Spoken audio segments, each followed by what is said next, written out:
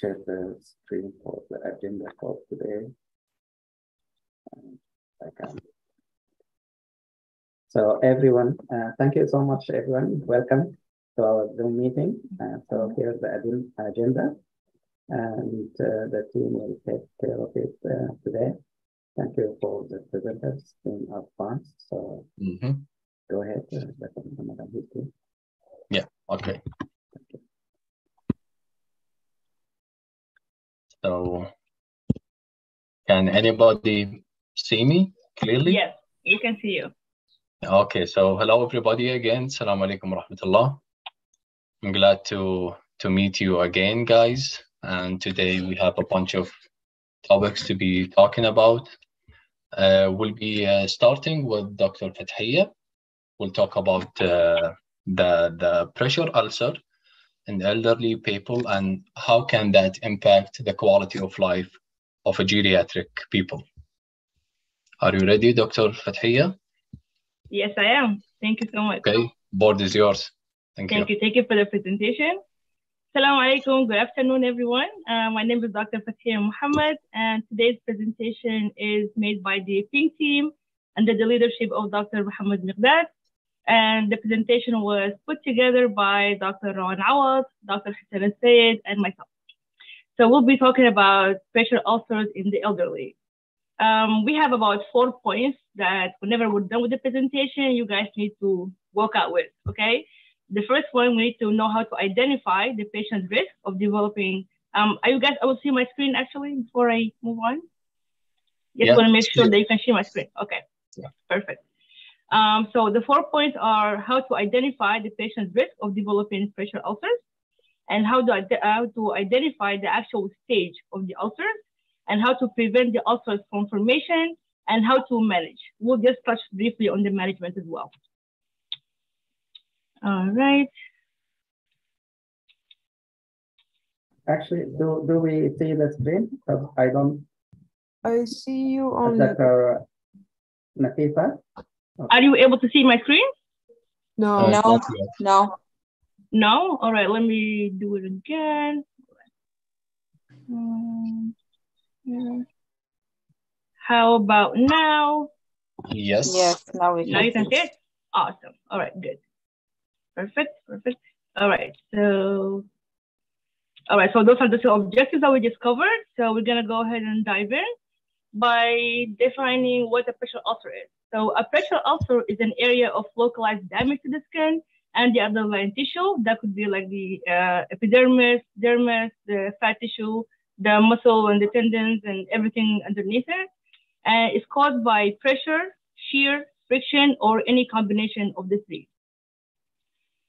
The pressure points that we have are depending on the position the patient is at. So they could be in supine position, you'll have different pressure points. If they're on the lateral position, you'll have different ones, and prone and so on. Bear in mind that the pressure ulcers, they most commonly occur over any body prominence, and they could develop on any part of the body. If the patient have any splints or casts, that could develop an ulcer underneath it as well. If the patient, they have external fixation devices, like in orthopedic patients, the patients who are in the ICU, they have like NG tubes and so on. If the tube is not cleaned properly, they could develop an ulcer underneath the tube. And whenever they place the pulse ox over their fingers, over their thumbs, if it's not cleaned properly all the time, they could develop an ulcer as well. So just bear in mind, it could be anywhere, any place. Just a few examples. Whenever the patient is in the supine position, those are the most common spots where they could develop an ulcer, which is the occiput, the vertebrae, the elbow, the sacrum, heels, and the toes. Basically, any pressure point that the patient is leaning on.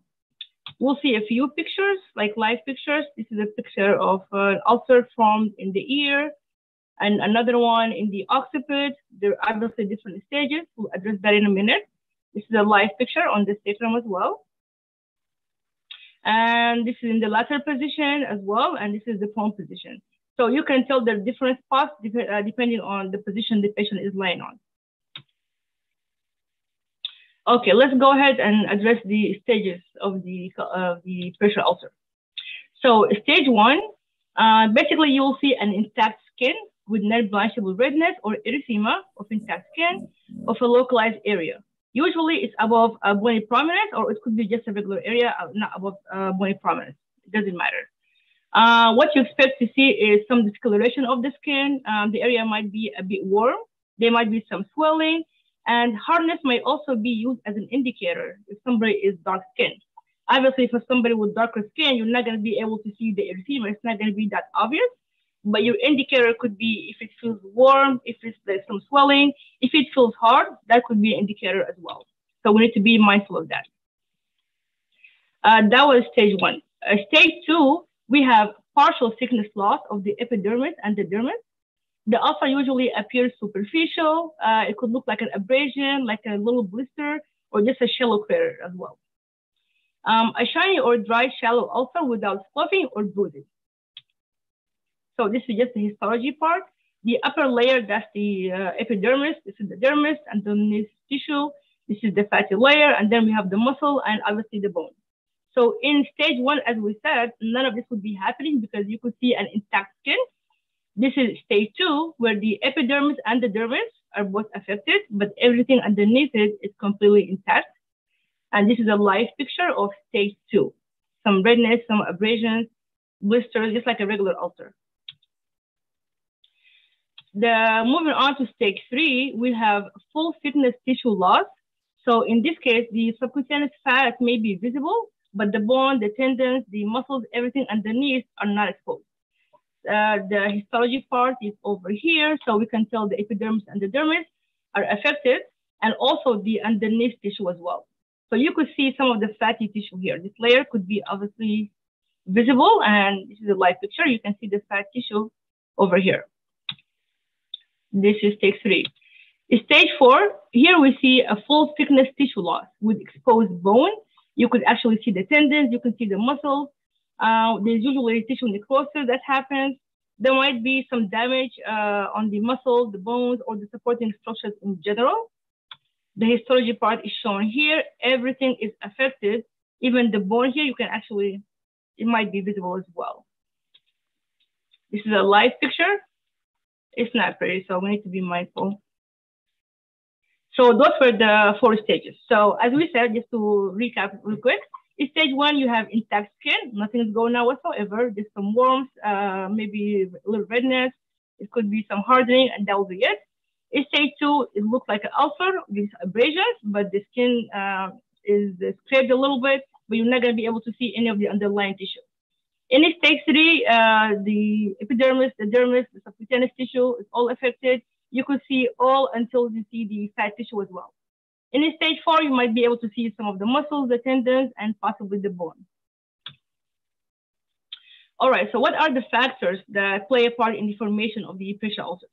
So we have about 3 factors. The first one is the tissue tolerance, which is the integrity of the skin itself. Basically, if the patient has any cracks in the skin is super dry, they'll be more prone to have an ulcer. While the skin is, if it's moist, if it's moisturized, then they're gonna have less risk of the ulcer as well. And the reason why we're addressing the pressure ulcers in the elderly is because their skin is very thin. It's super, like, they don't have any collagen, no elastin, and they're very prone to pressure ulcers. So the other factor is shearing. So shearing occurs when the patient slides downwards with gravity while the skin remains in the original position. That causes stretching and tearing of the blood vessels, and that causes tissue ischemia. That basically, whenever you see a patient that's laying, let's say in a cardiac bed, so he would be lying this flat, and then it's like 45 degrees or so. So the gravity is gonna pull down the entire body, like the skin and the bone, everything, but the skin is gonna stay in place. So that causes some tearing in the blood vessels. Like if you have a grandma that's like old, you could probably see that happening a lot. The friction is the third factor, which occurs when 2 surfaces move across each other, removing the superficial layers of the skin, usually over a bony prominence. Like whenever you have 2 items that are frictioning against each other, rubbing against each other, then some of the layers might fall off, and then they'll be more exposed and more prone to developing pressure ulcers as well.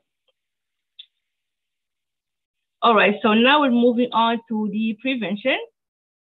So what are the risk factors to develop pressure ulcers?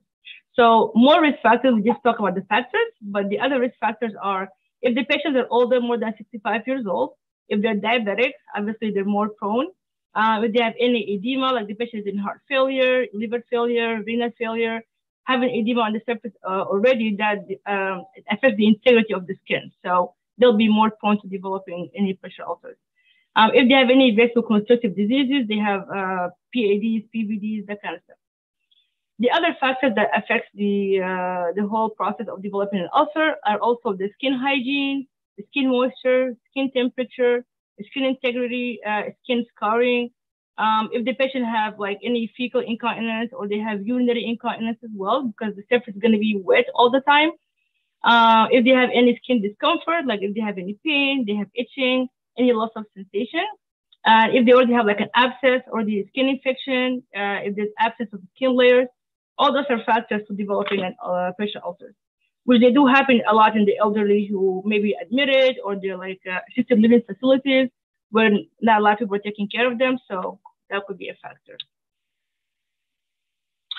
So the most important factor actually is position.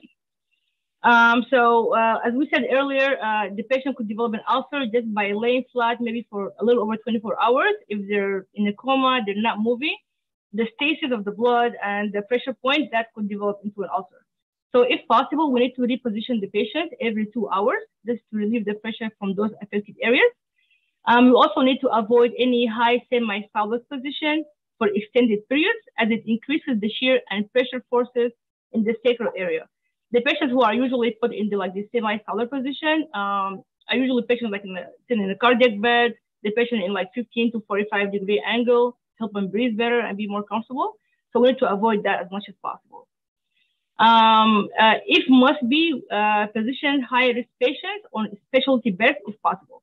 So they have some specialty beds where the mattress kind of like automatically with the button just moves a little bit, some vibration, basically anything that would relieve the pressure from that affected area so they don't develop ulcer. Okay, so the thing that we could do for all the patients at the hospital who are going to be in a long stay, they're not moving, they're in ICU, they're intubated, we need to start using gel pads. And they are for everyone who is in a long stay. So the gel pads, you can put the gel pad arm on the arm board just to relieve the pressure on the elbows. You can add a gel pad on the heels of the patients that want in patient slings. We can use gel pad head ring just to protect the occipital area here from the back. We can use pillows to protect the bony prominences as well. And this is like very commonly used in hospitals nowadays. But gel pads are the way to go, I would say. The other precautions that we need to actually take care of is avoid pulling of fluids and or secretions under the patient. Let's say the patient has urinary incontinence, fecal incontinence. We need to keep an eye, like a close eye on those patients, because if the surface is always wet and prone to infection, that's just a recipe for an ulcer. So we need to avoid pulling of secretions underneath them. We need to keep the skin nice and dry at all times by using powders and whatnot. We can take special care of blood pressure cuffs, the cuff areas, and rotate the side if necessary. We know a lot of the ICU patients, they have the blood pressure cuff like all the time. So maybe we can just change the position, switch it from the right to the left, and just make sure to clean underneath it every single time. Also, the sheets, the patient gowns, or the linen, they must have no creases or folds. Because if you have a crease or a fold, that is a pressure point by itself. So we need to make sure that it's nice and smooth.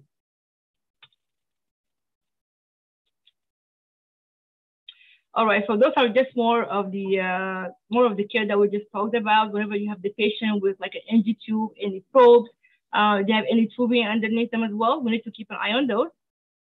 It's the same thing over here. We just need to change the position every 2 hours or so. We need to apply the appropriate topical agent or dressing in relation to the ulcer characteristics as ordered. We'll address that in a minute when we come to the management. We need to reassess the skin to check for any changes in the skin integrity. There are no cracks or braces or anything on the skin as well. This is a picture of a healthcare professional. Is just trying to, I think, flip the patient to the side. So this is actually a good idea if they're lying supine most of the time. We can just flip them to the side every 2 hours, the other side as well.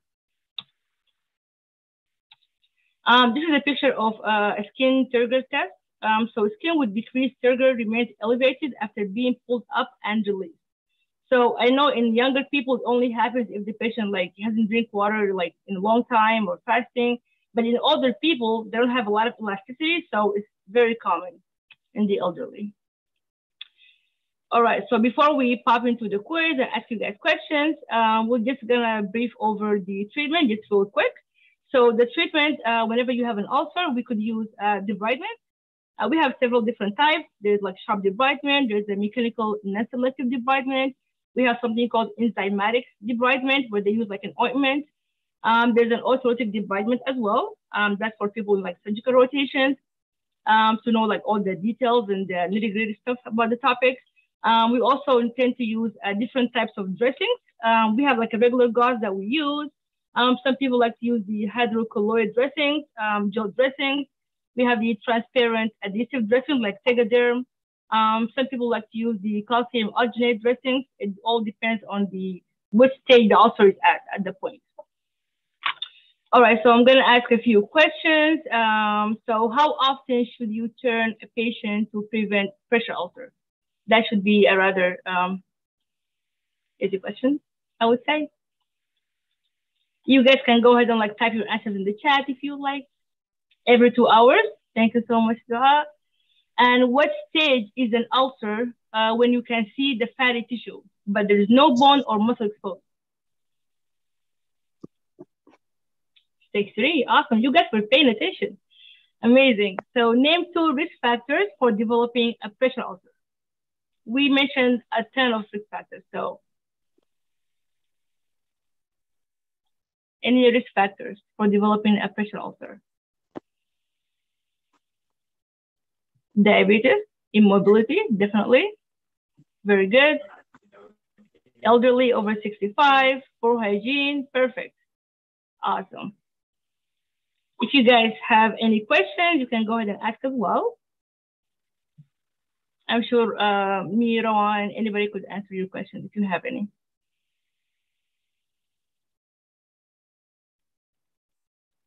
Thank you so much. And thank you for having me today.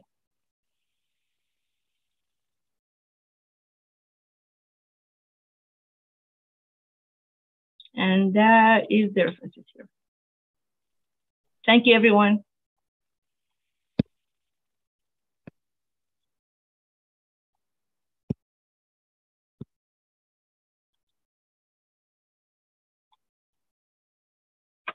I'll exit, and Dr. Miqdad, the floor is yours. Thank you so much, Dr. Fathia, for this great presentation. Thank you. I like the way that the slides were moved and flowed in your presentation. That was nice. I loved it. It was nice. Yeah. I loved it too. Yeah. Honestly, that was nice. Yeah. It was cool. Yeah, you have to teach me how to do this later on, huh? Sure. Yeah. I'll be more than happy to, of course. So just give me a minute. Of course. Yeah, and if you don't mind to share the presentation with the attendees, Dr. Fathia. Will do, of course. Thanks. So going to the second topic about the medical devices related pressure injuries and how can that be prevented in the hospital setting, and how can that also impact the patient care and quality of life. Presentation will be by Dr. Naod and Dr. Ibtisam. The mic is yours, guys. You can go. Can you hear me? Yeah, clearly. Okay, let me share my screen.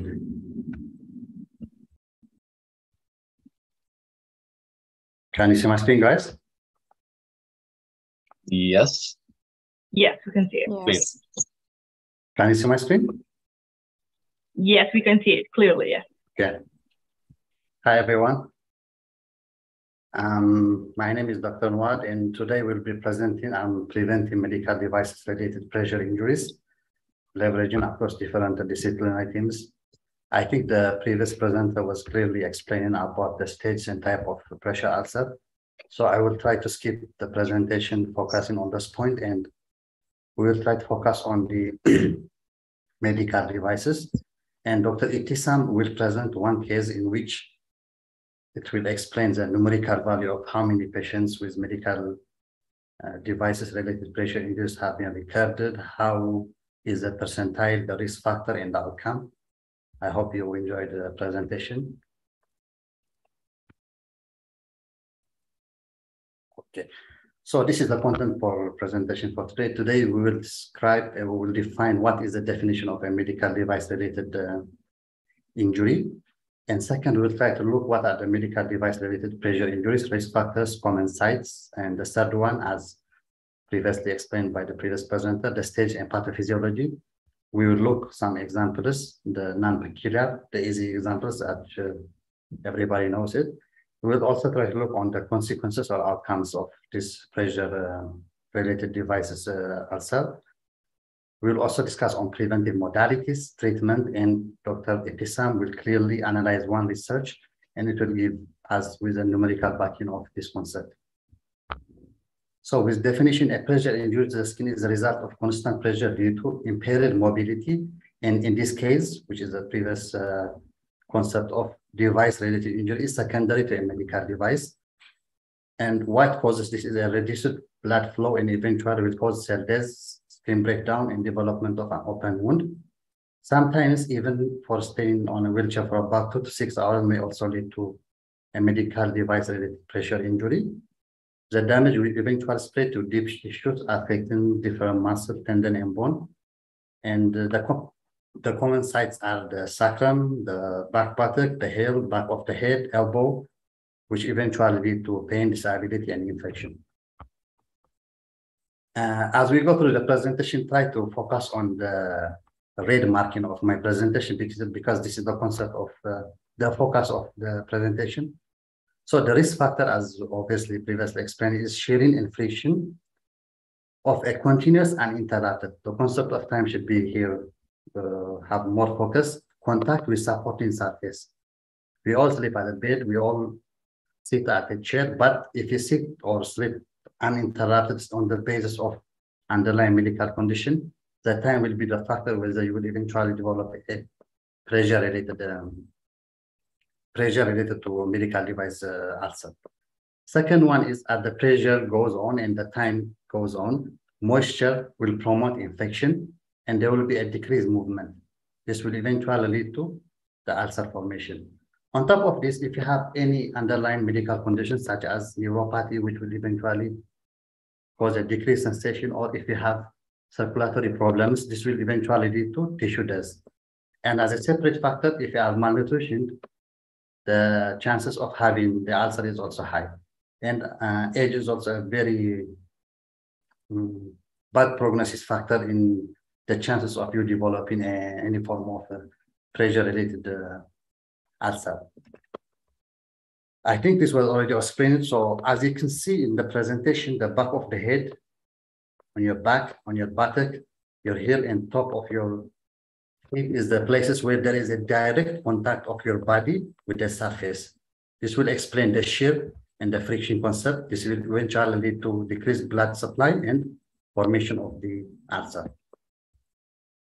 So as you can see, the heel, the tailbone, the elbow, the shoulder, and back of the head. If you are sitting in a wheelchair, the shoulder, the buttock, and the heel are also the sites where this ulcer can happen. Now, the third concept is clinical. Why does this pressure ulcer secondary to a medical device occur, and how would it be presented? Number one is skin color change in texture, as obviously as the pressure goes on and on, there will be an apparent skin color change in texture. And I cannot stress enough the concept of swelling, because this will eventually pinpoint the area in which the ulcer is developed. And this clinical sign may depend whether they are identified by a primary care provider or by a doctor.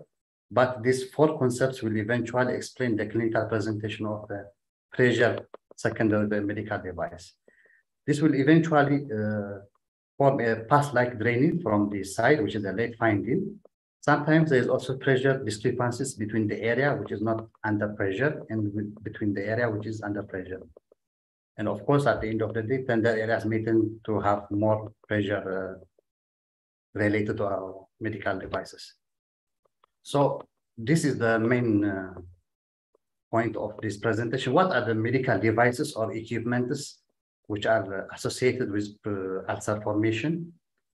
This is the most common devices that we are aware of, which is the bed, obviously, the stretchers, tourniquets, less likely if they are put on the patient for extended period of time. Blood pressure equipment, especially in intensive care unit where the patient is required to be under continuous 24-hour blood pressure measurement equipment. This blood pressure equipment may also lead to the ulcer formation. In orthopedic patients, such as casters or cast support, might also lead to ulcer formation.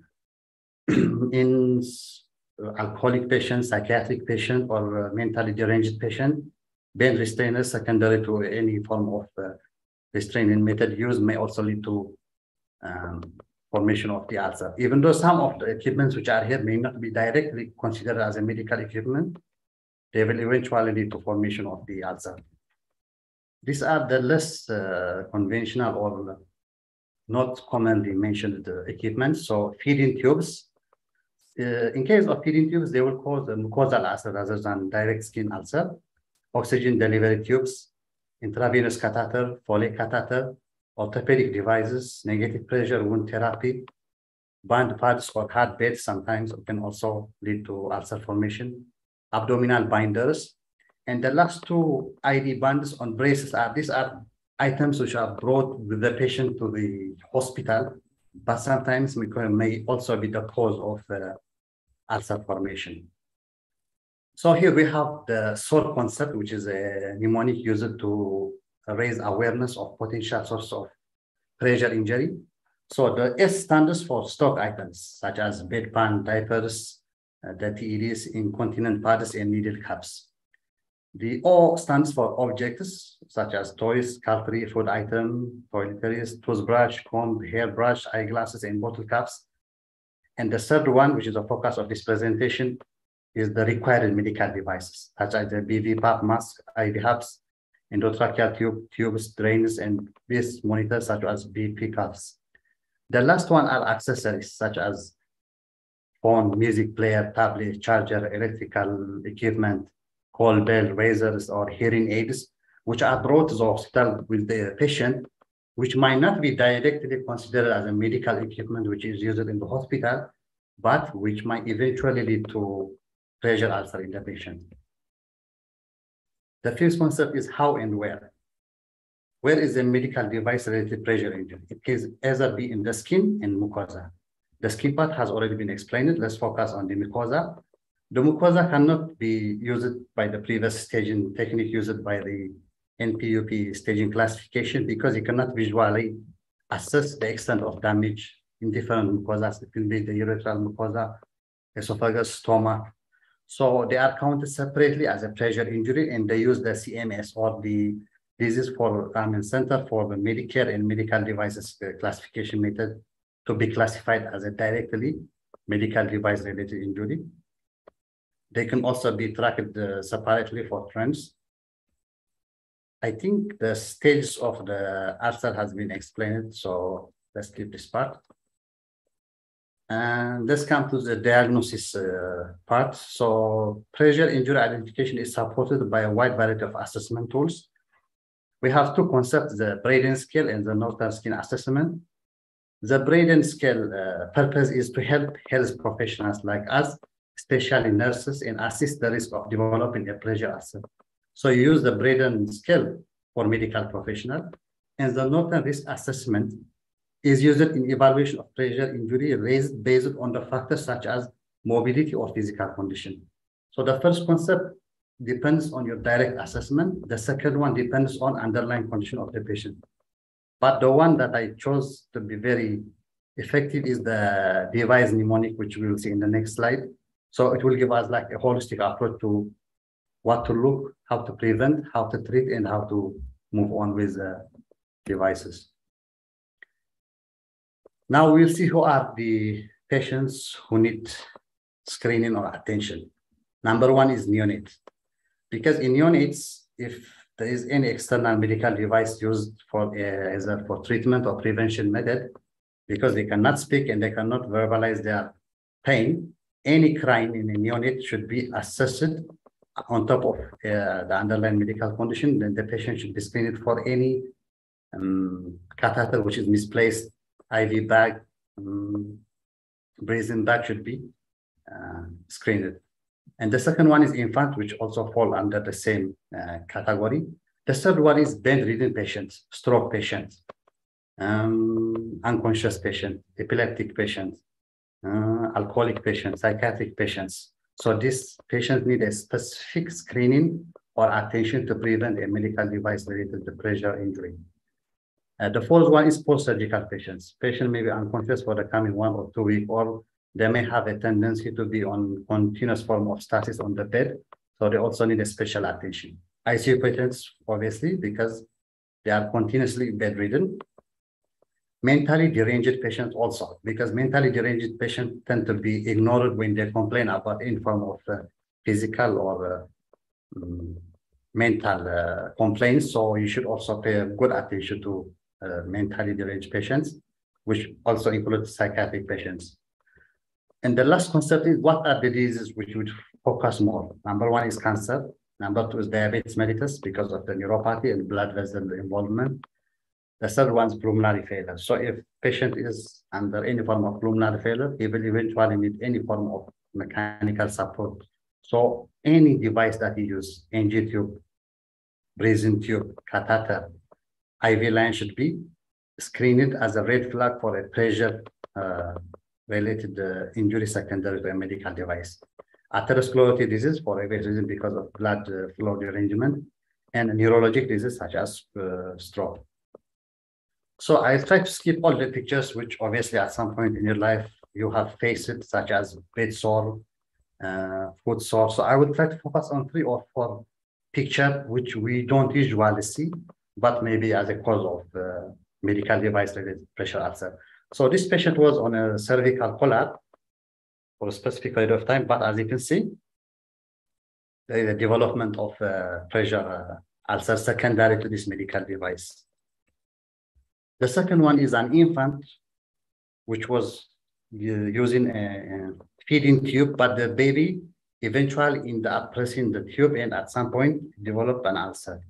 It might not be apparent, but as you can see, this is secondary to a device in which the patient eventually laid over. And this is a specific pressure injury resulting from hub of an IV line. So the IV line location is here, but the patient ended up sleeping on the area where the IV line was present. Can you see, guys? Yes. So it forms Yes. an imprint on the patient. And this is a pressure injury from a thromboembolism detergent stocks.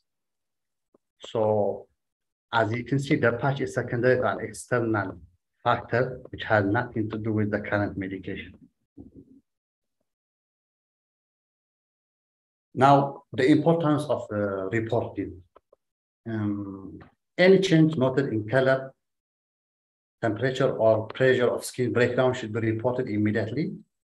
To report a constant change in the pressure, the temperature and pressure of the skin breakdown will eventually help us to identify the impending ulcer. So if nurses are not available, the individual should also take into their primary care provider for an urgent care if the issues were not found on the working days. Delay in seeking medical care can result in further injury and breakdown.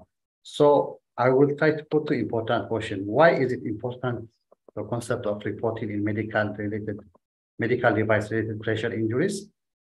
And what if the patient cannot report? The reason it's important in reporting is, as I have previously showed in my slide, in medical devices related injury, the concept of time is really important.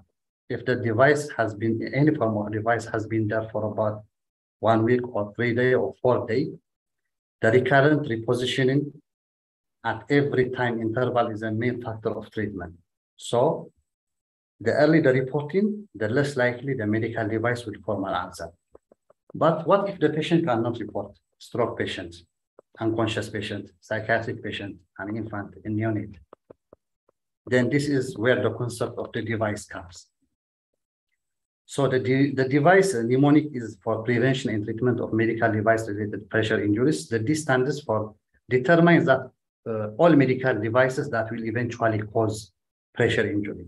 So when you accept or receive a patient in any form of hospital, try to quickly scan what are the devices that will eventually cause a pressure injury in this patient. Second, evaluate all devices. Every skin device interface and surrounding at least twice daily, and more often in patients which have a localized or generalized edema. Then the V stands verify that all nursing staff have been taught how to correctly use and secure medical devices and understand that mucosa-related device and pressure injuries must be counted and tracked separately from skin pressure injuries. And when we come to the identify all medical devices on all patients. D was determine what medical devices which will eventually cause injury in this patient. But in I, you have to identify the already placed medical devices in this patient that will eventually cause a pressure injury. So in critically ill patients, neonate children, older adults, and bariatric patients.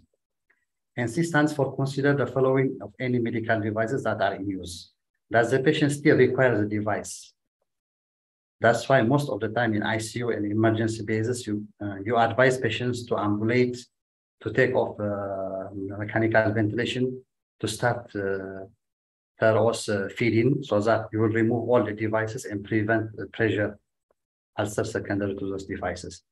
And if the patient still required to be on those devices, make sure that it fit correct.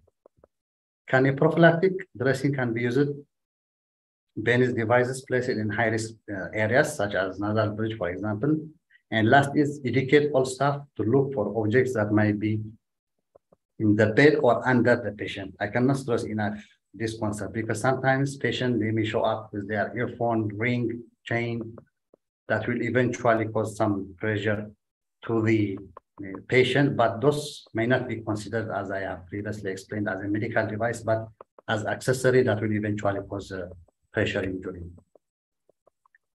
What if prevention fails? Then we go on for treatment. Identify the source of the pressure, minimize pressure by utilizing wide frequent turning and repositioning every 2 hours, as I have previously mentioned.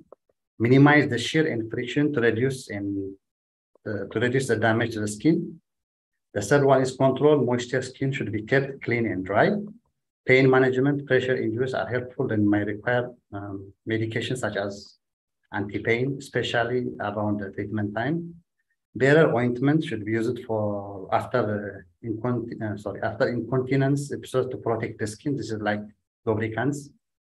Wound care may be required based on severity. Training for the nurse and staff on care in between appointments will be provided. So if all of this fail, then we can refer to a wound specialist at the end of the day. So this is the end of the presentation. What's the take-home message of this presentation? One, try to identify when you receive a patient, which disease will eventually need some devices, and which patient will eventually need some devices, and which devices will eventually cause pressure related to a medical device, and then eventual formation of ulcer. If you think the patient may need device, then assess the risk after putting the device, how likely the patient will develop the ulcer. If you decide that the device should be continuously in place in support of this patient, then how to prevent? What do I need to do? As we have explained it in the previous slide. Supposedly, if all of this fail, then how to proceed, which means or act if the ulcer has been formed or injury has been formed secondary to any medical device, then how do I proceed? And this one has already been explained in this slide. The last one is treatment, which is the last option. You can either refer to a wound specialist or you can do this preventive and treatment modalities that we discussed. These are my references. Thank you, guys. And after this, Dr. Ibtisam will proceed with analysis of one study. So she will try to give us like the numerical value or the concept of how many patients developed pressure related to a medical device, how many of them have proceeded to have a permanent derangement, or how many of them have developed ulcer. So thank you very much for listening. I think this is the end of my presentation. Thank you. Thank you, Dr. Naod.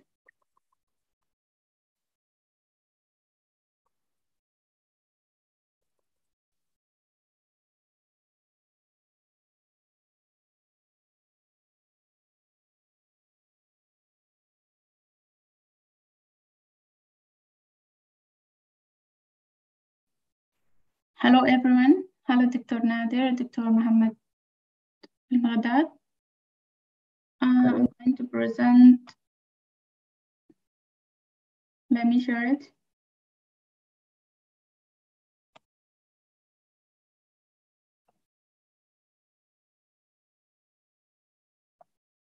Is it clear? Yes. Yes, Yes. it's clear, Dr. Ibtisam. Okay. So I'm going to present an observational cohort study about the incidence and characteristic and risk factor of medical device-related pressure injuries. First, regarding the abstract, the objectives was that aim to investigate the cumulative incidence, characteristics, and risk factor of medical devices-related pressure, including patient outcome in the intensive care unit of university hospital. The design used was a prospective observational cohort study. The setting was conducted in university hospital between November 2019 and October 2020. For the method, the study included patients over the age of 18 years who had a device in situ and stayed in the ICU for more than 24 hours. Each device monitored twice a day for 15 days. The clinical assessment was performed daily until ICU discharge or death. And here are some of the skills and tools that use for the data collection, which are the case report form, the medical devices related pressure monitoring form, the sequential organ failure assessment, SOFA score, acute physiology and chronic health evaluation, Apache 2, Braden scale, National Pressure Injury Advisory Panel, staging and categories, and Glasgow Coma Scale were used for data collection. Already Dr. Naod talked about them. Patient with and without medical devices related pressure injuries were compared for demographic and clinical characteristics, length of ICU stay and mortality by using t-test and chi-square test. Cumulative incidence was calculated. Logistic regression model was used to investigate risk factors. For the results, the incidence rate of medical devices related pressure injury was 48.8%, which is 84 out of 172 patients. Most of the medical devices related pressure injuries develop in the mucosa, and hence in mucosa cannot be staged. They are not staged like those of the skin and other organs. They could be staged at they cannot be staged, so it's 63.7%. The remaining of the medical device related pressure on the skin are further categorized into stage 1, stage 2, stage 3, respectively, with percentage of 18.7%, 13, and 4.6. In terms of anatomical location, most commonly occurred in the head and neck region, 62.3%. Among 12 medical devices, here we have another classification according to the medical device that causes the injury, like endotracheal tube, catheters, NG tube. And so among 12 medical devices that cause medical device-related pressure injury, endotracheal tube make 61 cases, urinary catheter for 46 cases, nasogastric tube 30 cases, and non-invasive mask 17 cases were most commonly reported. Here we have independent risk factor of occurrence of medical devices related pressure injuries in a multivariate analysis with the age of 46 to 64 years and p-value of 0.008 and odds ratio of 12.4. History of cardiovascular disease with a p-value of 0.021 and odds ratio with 0.044. And we have also administration of vasopressor with a p-value of 0.013 and odds ratio of 0.089. Also, the length of ICU more than or equal to 22 days with a p-value of 0.048 and odds ratio with 0.055. Requirement for medical ventilation with a p-value of 0.028 and odds ratio of 10.252 were identified as we say, as independent risk factor for the occurrence of medical devices related pressure injury. The results of the study this study provided comprehensive understanding of the risk of the medical devices related pressure injury in critically ill adults. The incidence of the medical device related pressure injury was high and was associated with several factors. It is critical that medical devices related pressure injury are taken seriously by all members of the healthcare team, especially nurses, and that protocols should be established for improvement. And now that's the end of my observational cohort study. Thank you, everyone.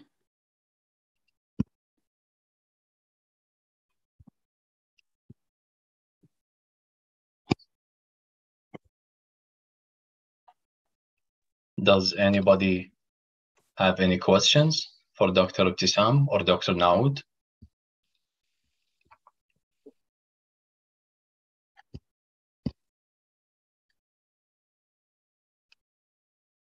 So, no questions. Thank you so much, Dr. Mohammed.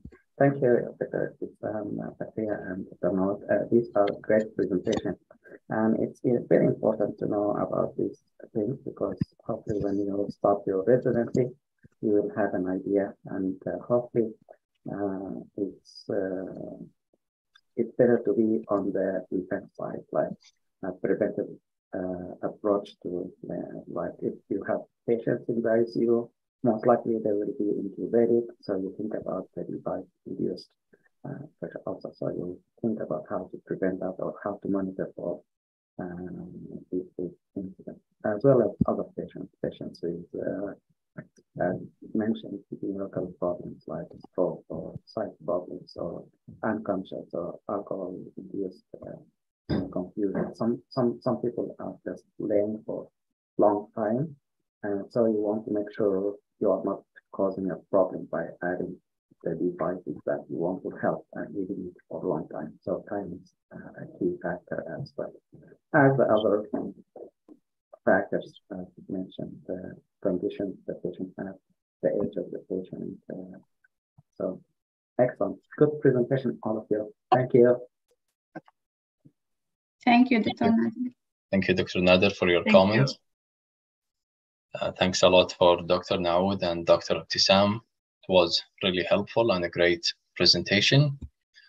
Actually, we faced it a lot in the hospital setting where people, especially geriatric people, like what Dr. Nader mentioned, stroke patients, patients with dementia or advanced Alzheimer's disease, they probably end up with permanent Foley catheter, for example, and that increased the risk for medical devices injuries. Those on endotracheal tube, for example, for a prolonged time. And I believe also the suprapubic catheter can play some role in the medical devices related injuries. So thank you so much, guys, for your presentation. I think I need to move to the next topic. Let me share my screen.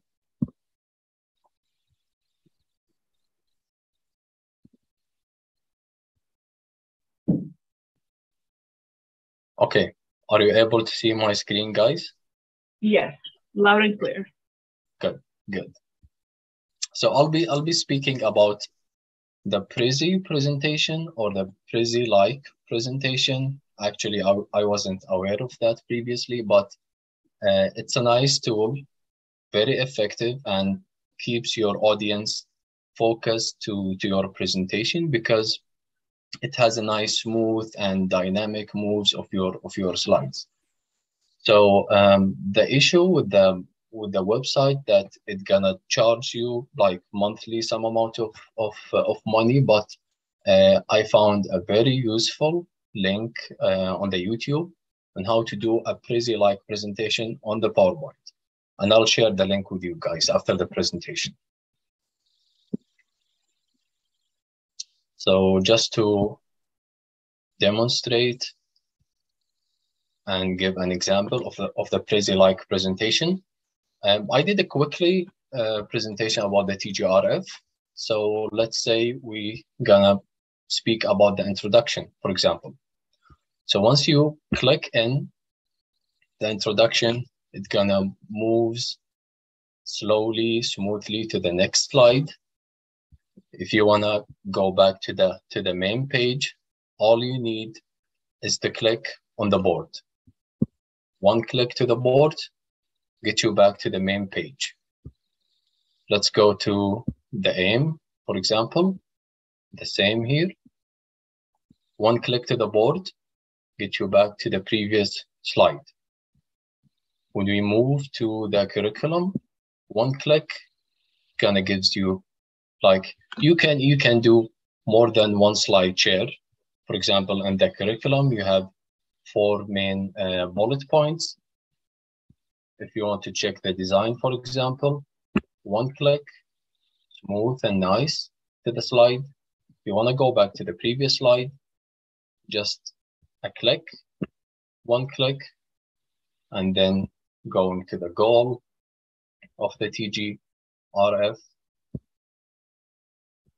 a team player, the same, self-improvement, the same. And if you want to go back to the main page, all you need is to click on the board. Now you are back on the main page.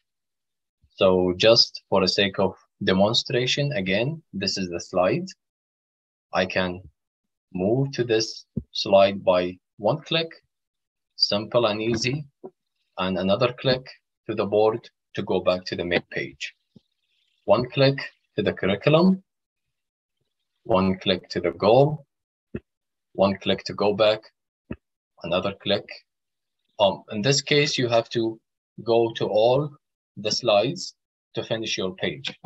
So if you click here, it's gonna go immediately to the last bullet point, self-improvement, and then one click here, gonna go back. If you click to the board here, it will move you to the main or the final bullet point, the achievements. One click again, one click, end of the presentation. I believe that's a nice and unique way to present your presentation because your target as a presenter to keep your audience focused, to drag their attention with you. And by presenting a unique, let's say, stylish design of presentation with more dynamics and smoothly slides switching, you can easily keep their attention focused. I'm gonna share with you now the link where you will be able to learn how to do the Prezi-like presentation on PowerPoint for free. You don't need to pay anything.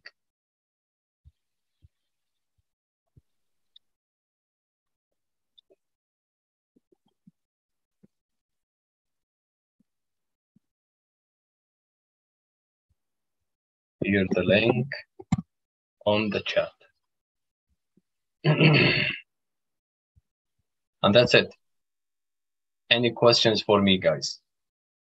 That was too short, I know.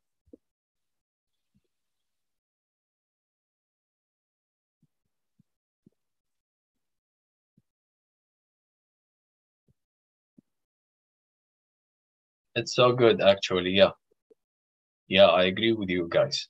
Really, I wasn't aware of that. Thanks for Dr. Nader to exploring this new tool. It's great for the presentation.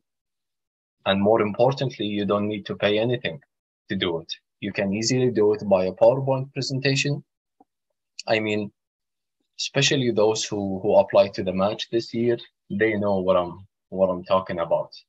I mean, spending more money and more money, no, we can't afford it, really. Thank you so much, guys. I hope that is helpful. Thank you so much, Dr. Mohammed. This is really very helpful, the demonstration itself, and thank you for getting that link. So hopefully people will play around with it, see how they can figure it out and maybe use it in the future when they present. But thank you so much. Appreciate it. My pleasure. My pleasure, Dr. Nader. Thank you so much, guys, for your listening. And any comments? Any questions? Any comments? If not, go ahead.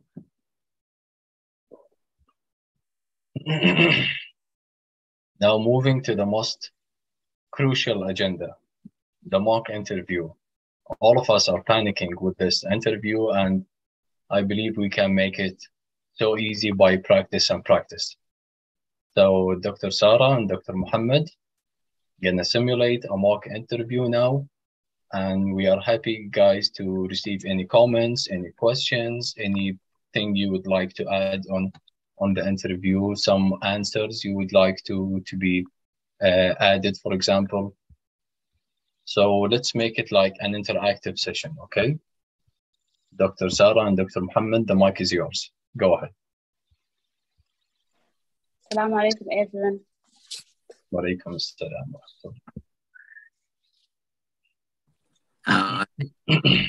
Your presentation so far, and definitely it's been very insightful. Of course, the PRISA, I believe that the PRISA was also kind of like an extension from EndPoint, EndNote, I believe.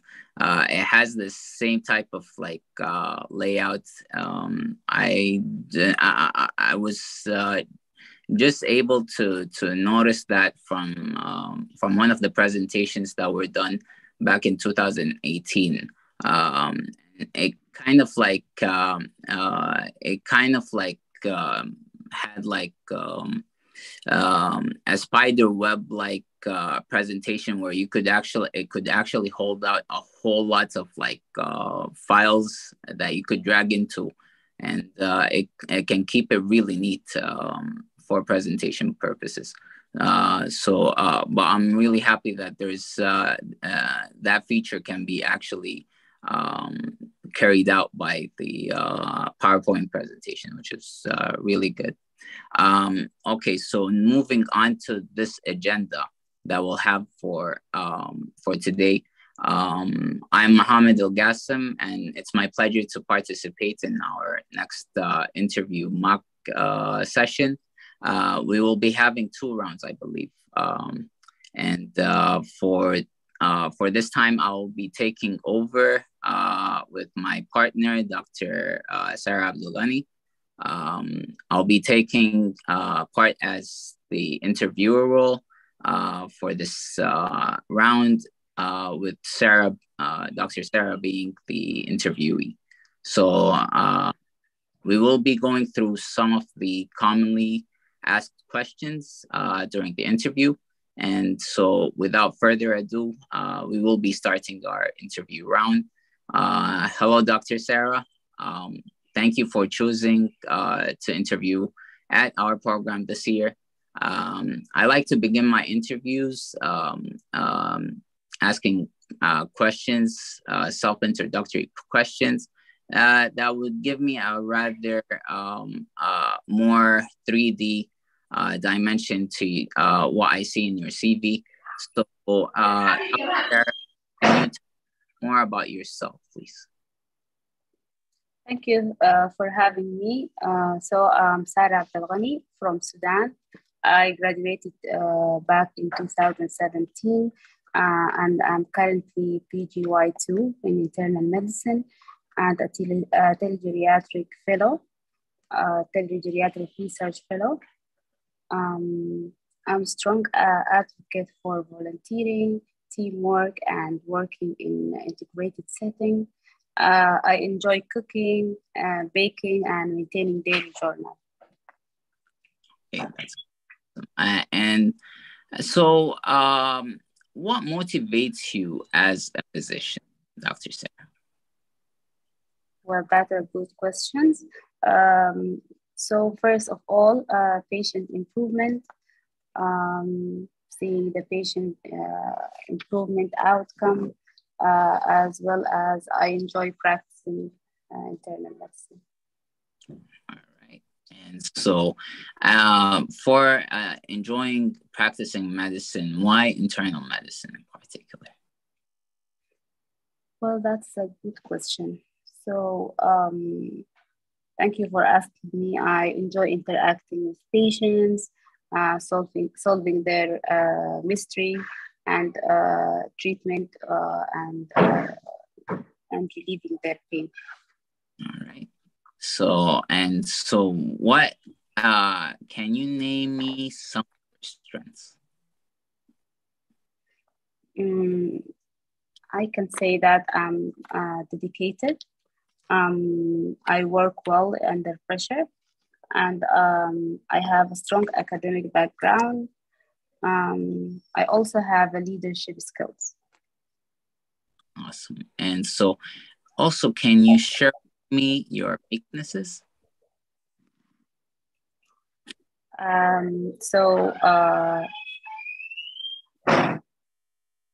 Overthinking, I can say. Yes. Also self-criticism. And my mom say all the time that I'm multitasking, like I can't focus in one thing. Awesome. And so how about like as in where would you see yourself within the next 5 years? So, like after doing the residency, I would like to pursue the fellowship, and afterward, I can start my private practice as well as working in hospital setting. Awesome. And so how about the kind of residency program that you're looking for? What kind of residency would you like to match into? Okay, so I would like to be a part of a program that supports the resident and work in a friendly environment. And lastly, I want to get a satisfactory training to enable me to be a better physician. Awesome. And how about what? Why should we take you into our residency program? You mean hire me? Yes. If we would hire you, what would be the reason why we would choose you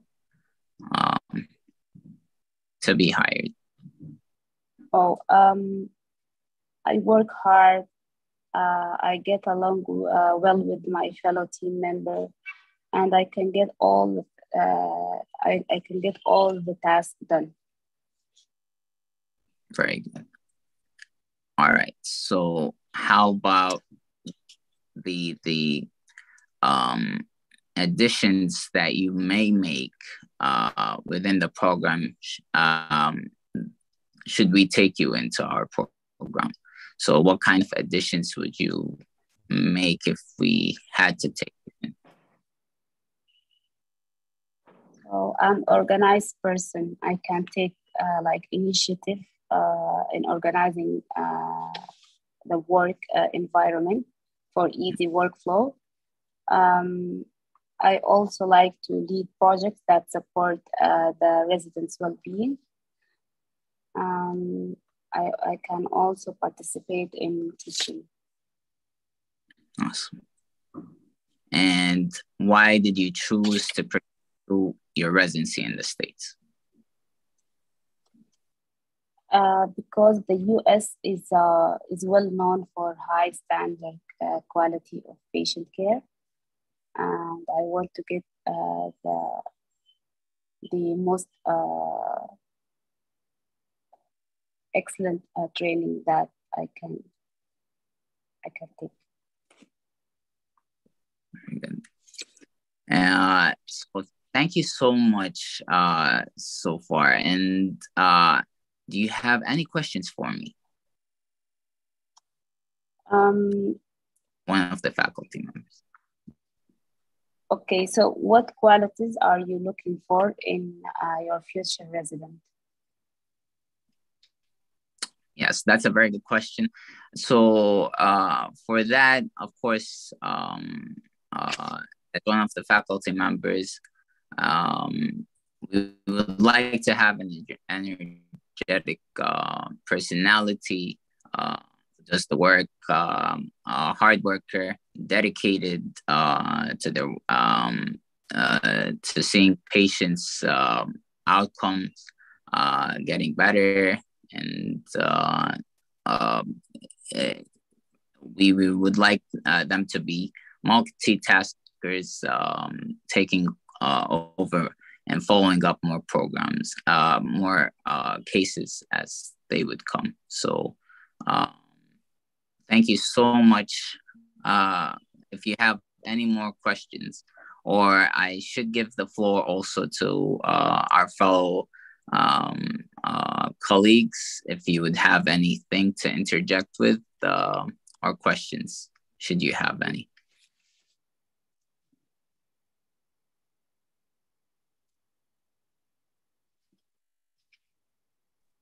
So Dr. Mohammed Miqdad can be the program coordinator. So maybe there is a hand up from Dr. Raghda.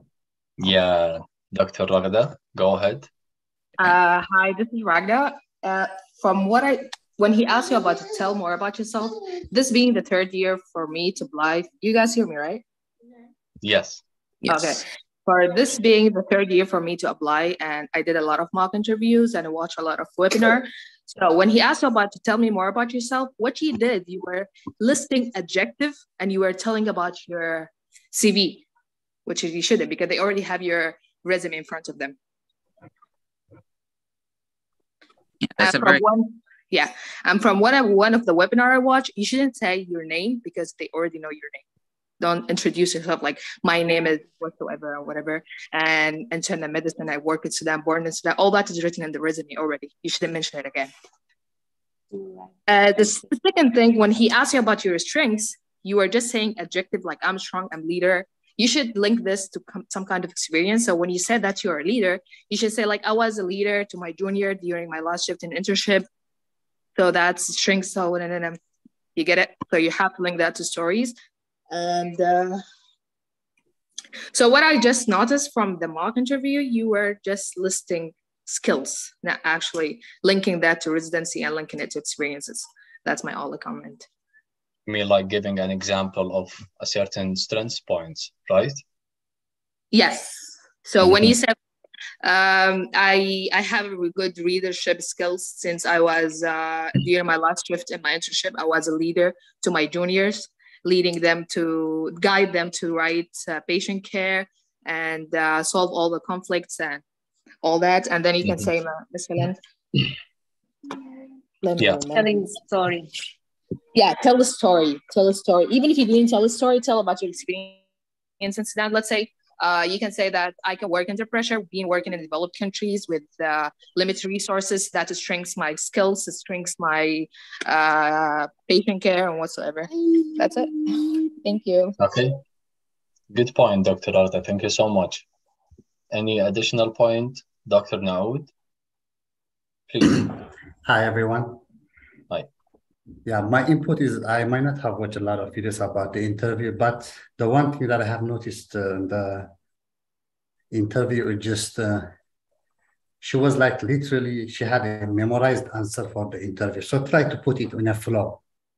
If they think you have a perfect memorized answer for the interview, they will flip-flop the question to know whether your real answer is that or not.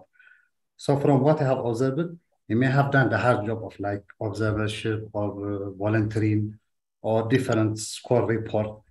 When you keep up repeating the same answer, it gives them the idea that you have already prepared with a perfect answer. So they may say you were saying like your biggest weakness may be overthinking and you love to enjoy cooking stuff. If they put that question in the next 5 minutes in a different form, and if you are only prepared for that format question, then you will end up giving the wrong answer. So when you try to provide information or answer, try to make it in a flow, but don't lie, of course, obviously. So try to put it like in a flow so that you make them feel that this is like a genuine answer. If you keep saying that I'm excellent, I'm this, I'm that, this is like bullet point presentation. So you can have easily say that, well, I fell in love with cooking. Last time I went to an ice cream place and I fell in love with cooking. I did this, I did that. So you are literally leading them into like a flow conversation rather than yes or no format of the question. Thank you. I mean, like just to be yourself and speak fluently and express your experience in a nice way, not like memorizing them. Yeah, that's a valid point. Dr. Dua, go ahead. Yes, hi, do you guys hear me? Yeah. So I have two inputs. Maybe it will come with practice, but the first one is try looking at the camera all the time, because I noticed that you look up to try to remember things about you. Just try to look at the cam. The other thing is when you mentioned your weaknesses, don't just mention them lightly. Just go over them and try to also mention how you're trying to overcome them or how you're coping with them to overcome. That's it. Thank you. Thank you so much for your input. Any additional comments? Noura? Yeah, go ahead, Noura. Hi, everyone. I just would like to comment about the background. It is simple things, but it affects a lot. If you have a good background, it's going to be helpful. And the camera level is up, and so your face is going to be appearance very well. Maybe because it's a mock interview, not a real one. Of course. Yeah. yeah, definitely. Thank you so much, Dr. Noura. So, any additional comments, questions? Yes, there is another question he could have asked her. He could have asked her, can you teach me something? That, especially for the university programs, they want you to be good at teaching because there's some students going to come around. So they will ask you, can you teach me something now? So you can say, I can make sugar cookies, and the way to make sugar cookies, that will show them how you're good in elaborating things. You shouldn't make it something hard. They're all doctors, so don't do something doctor ways. Just cookies. You said you like cooking, so you can just pick up something from what you cooked. And I believe it can be in the medical field or even outside the medical field. Anything you can, if you can teach me something, that's right. And there is another question. Oh, sorry for interrupting. Yeah, sure. Another question he could have asked her, can you tell me about something that's not written in your resume, or that's something that happened to you last week? You can just make up something. Yes. Thank you so much, Dr. Ragda. I think it's the time to switch roles, right? Dr. Sarah Mohammed. We didn't have that in our agendas, but definitely. If you would like to play the role of. I thought that there was a different agenda that was you. you and Dr. Fathia. Yeah, Fathia might go ahead. So yeah, we canceled it lately. Yeah, no. I don't think well prepared for that. Yeah. Yeah, and neither I made it through. Like coming into the sessions, thinking a straightforward presentation, as in PowerPoints for guidelines and stuff. Then we had just to improvise with this one. So, but I'm glad about pulling it out and having the feedback that we got so far. Yeah. Yes, indeed. One more additional point I'd like to add. I mean, I'm not the best one in the interview for sure, but when Dr. Sarah mentioned about the fellowship, I believe it's more valuable when you mention that the type of fellowship, which specialty. Is it like endocrine? Is it ICU, GI? To mention specifically the specialty of fellowship. They want to know that we have a short-term plan, a long-term plan, like 10 to 15 years plan. That's my additional point. Any other comments, Dr. Nader, if you would like to add something?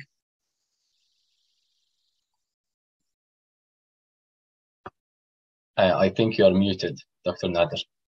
Thank you so much, Dr. Mohammed, and Dr. Sarah.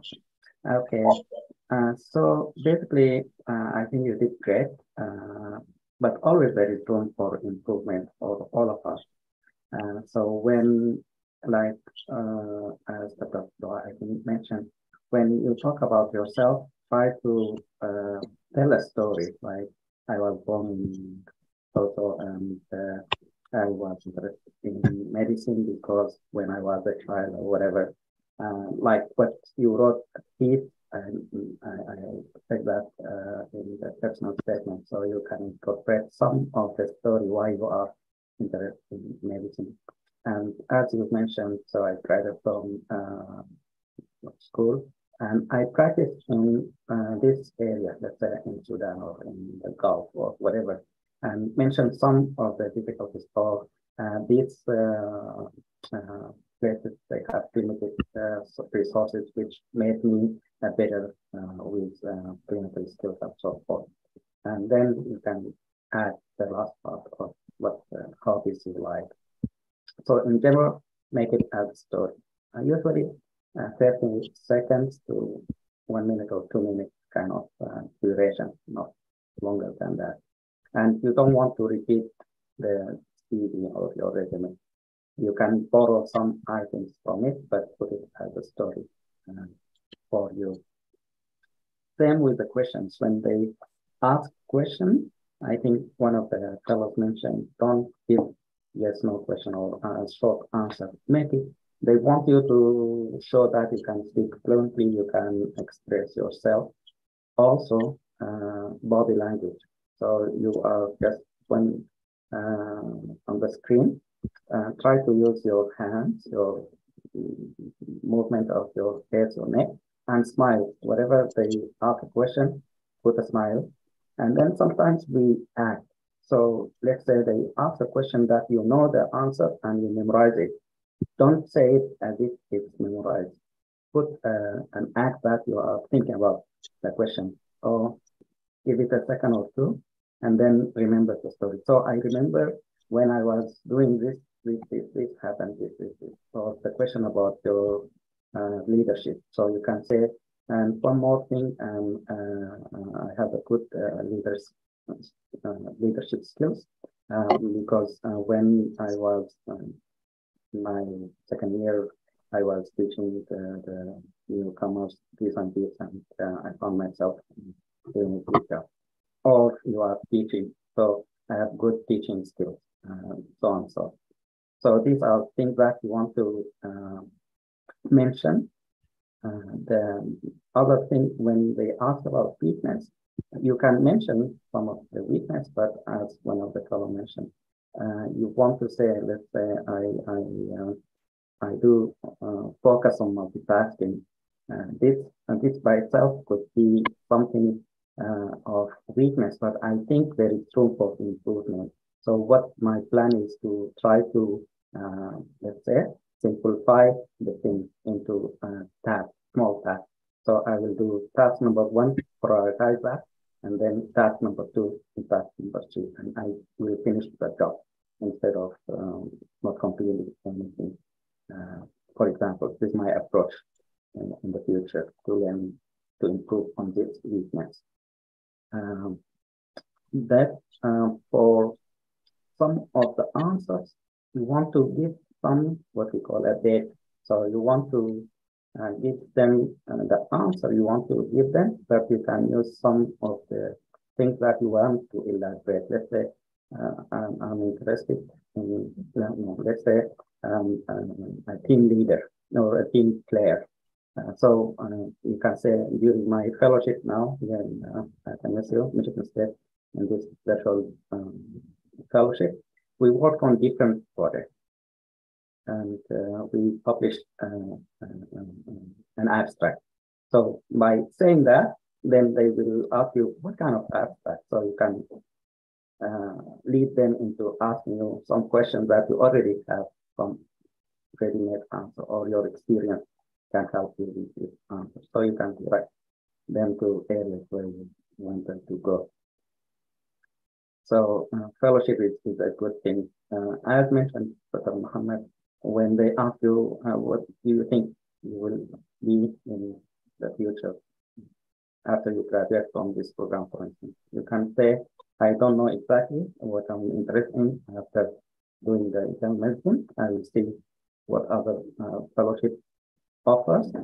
Or if you are interested, let's say, Mohammed, you are interested in GI. So you will say, my short term is to finish internal medicine. After that, I want to become a GI specialist. So I will pursue or complete a fellowship in geriatric and in GI specialist area, for example. So you have short-term goals and then long-term goals. If you want to become in academia, you want to teach, you love teaching, then you will say, after finishing internal medicine, I want to become an academic team or faculty member, so that I teach medical students and residents and so forth. This kind of short-term, long-term goals. So this is how you do it. As far as the light, I think you are doing great.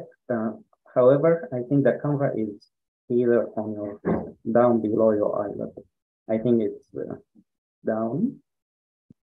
Is that true? Your camera, is it on the table? Sarah? Yeah. So if you look behind you, behind your face, there is on the ceiling, there is some light. That light shadow your face. So make sure the camera, if you put it a little bit above your eye level or your forehead, more, and put it down to see you. Maybe the light, still there's some windows of light behind you. My idea is if your background doesn't have light, it's better. So if you move yourself, and again, it's a wall that doesn't have light, it's better than you face the hallway of the room and the lights on top of your behind you. What I do, I have a light here.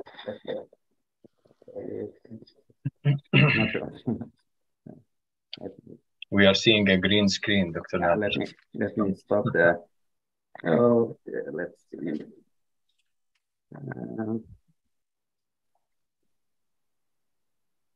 So this is my office, for example, and here there is a light. So I put it in front of me, facing me. So if there is a light in front of you, then you can be a little bit, the light can be, your view might be better. If you have two lights, one on the right and on the left, maybe even better. Otherwise, make the light in front of you. So your chair or your computer is supposed to be facing the wall with no light behind you. Something like that, if that makes sense.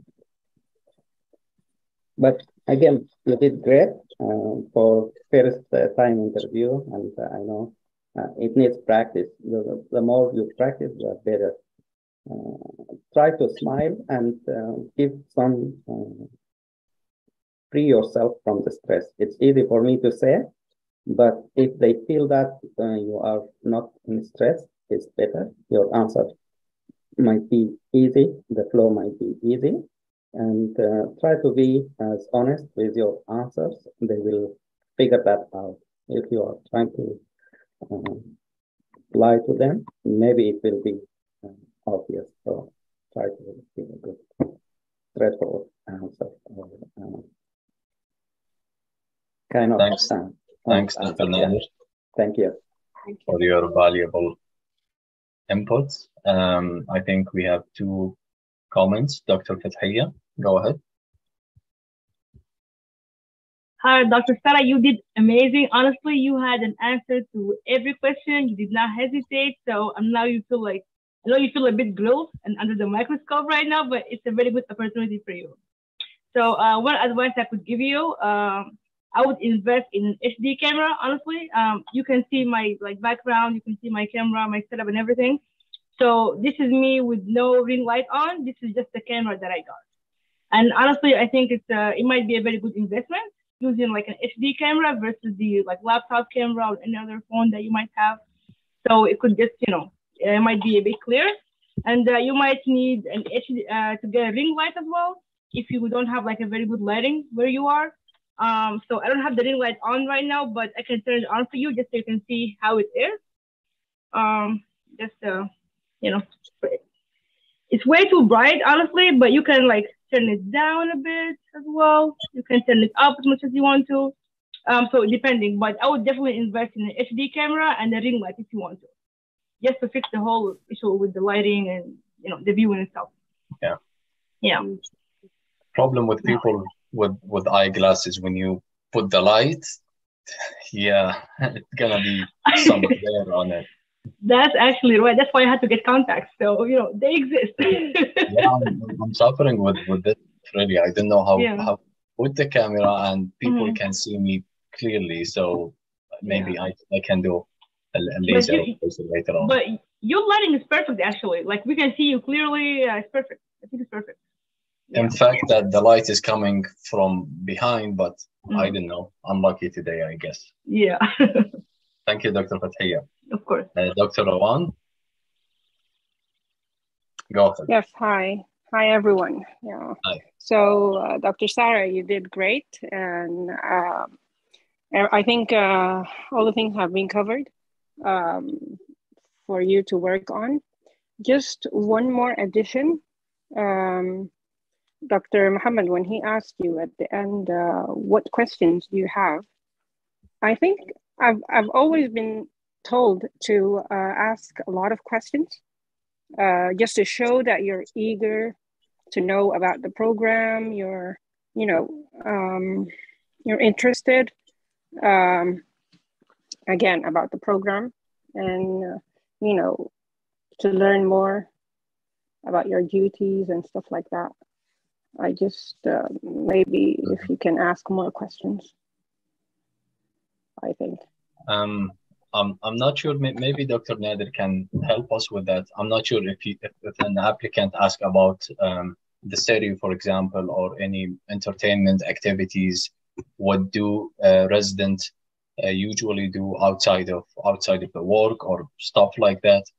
Is it acceptable to ask such question, or we have to be academic or formal? What do you think, Dr. Nader? No, I think it depends. I think the opportunity when they ask you this question, do you have any questions? They want to say, they want you to show them that you are interested in their program. So it's an opportunity for you to say, I know, and then you can mention some of the qualities of the program. Let's say you have someone in the program, they have some activities, as you said, beside the program outside. So you can mention that. So I know some of your residents, they play soccer or they do these other activities.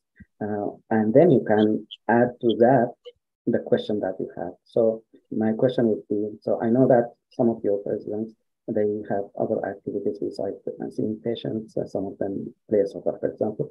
And my question is, what other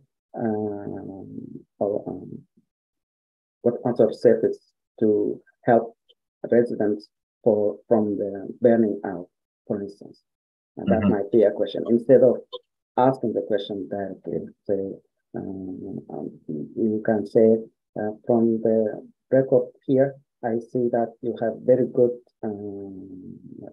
board exam passing from the previous batches.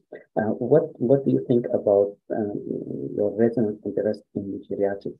How many do you think they go that route from your program, or something that you want to explore more? Because I'm interested in geriatric after doing my residency, something like that. One thing you can mention about, for example, how is your program offering telemedicine? I didn't find that in your website.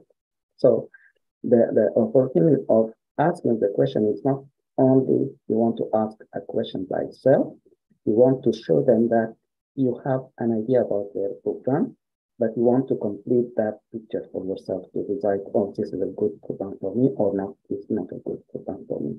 So you want to show them that you did some homework. You looked at their website, you asked people in their program if you have some connection, you have some good stuff about, let's say, schooling, if you have family. So these things you want to show them that you collected some information, and then you can add the question related to what information you collected.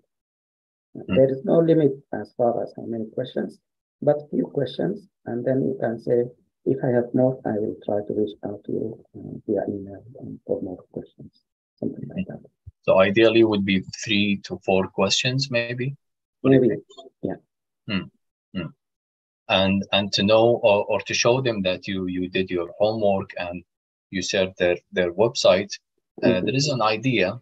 It's pretty helpful to mention that I have read in your website that you offer a GI fellowship, for example. Can you speak more? Can you tell me more about that fellowship?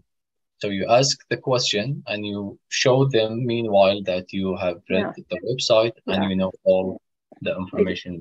Exactly. And that's what I meant. It's not about knowing about the program. It's about showing them that you're interested and that you did your homework about the program, and they'll be happy and they'll think, maybe this person is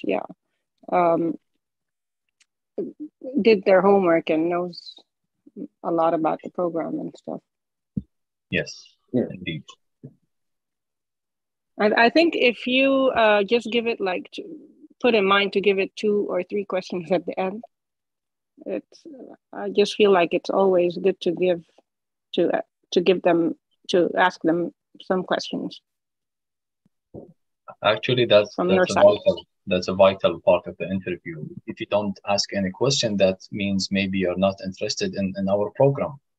You don't know, or you don't want to know more about our program. You don't want to ask anything about the program. So that could be a red flag, as far as I know. And I think this goes for all kinds of interviews, not only medicine, not residency. Yeah. So the one of the things, some of the program's websites, they mention the passing score. So if the program that you are looking for, they don't have that information, then you may be able to say, I've seen that you offer good education or training to your residents. My question would be, how do they do with the board exam? Something like that, if there is no information on the website.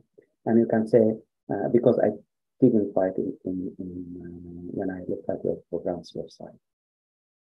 That means you are interested in their program, you already looked at their website, you search, and this is just the missing part that you are looking for as part of the question.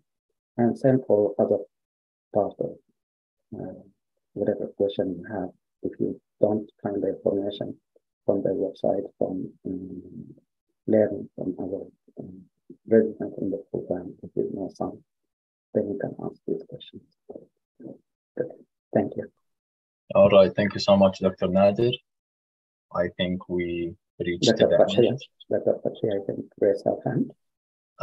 I think it's kept raised, or Dr. Fathia. Yes, thank you, Dr. Nader. I just had a question. I was told whenever the program director asks you a question, you need to start answering by giving an introductory sentence in the beginning. As an example, if they ask me, how do you handle conflict? So if it were me, I would just be like, the way to handle conflict is just by communicating with the people, with the colleagues, and so on. But I was told that you have to give like an introductory sentence, basically saying conflicts do occur whenever, you know, a lot of people are working together under stress. So just like an introduction. So should I give an introduction or just cut to the chase and give like a direct answer? Excellent question.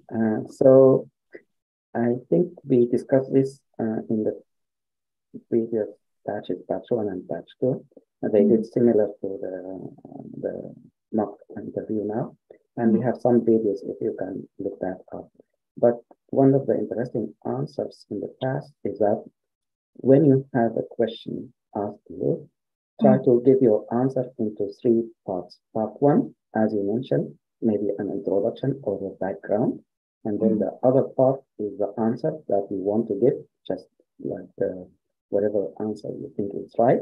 And then the third part is additional information. And by additional information, this is what we think about adding some information that you can bait them. You can give them an interested area where they can ask you more. You want to direct them to where you feel confident. Let's say, I like teaching.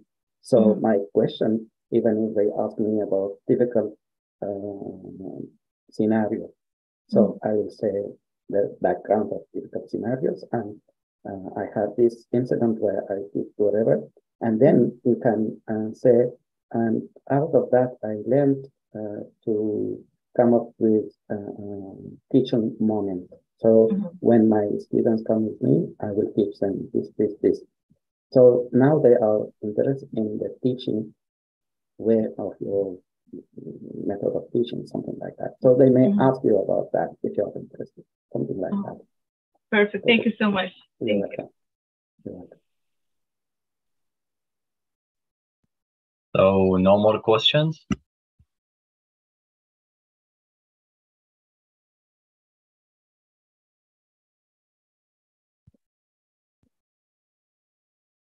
I think we reached to the end of our presentation today. Thank you so much, guys, for your listening and patience. Thank you so much, Dr. Nader. Anything you would like to add? Yes, I want the next part, I want you to help me.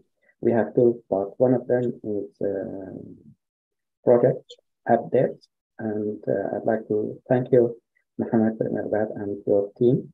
My pleasure. Congratulations, you already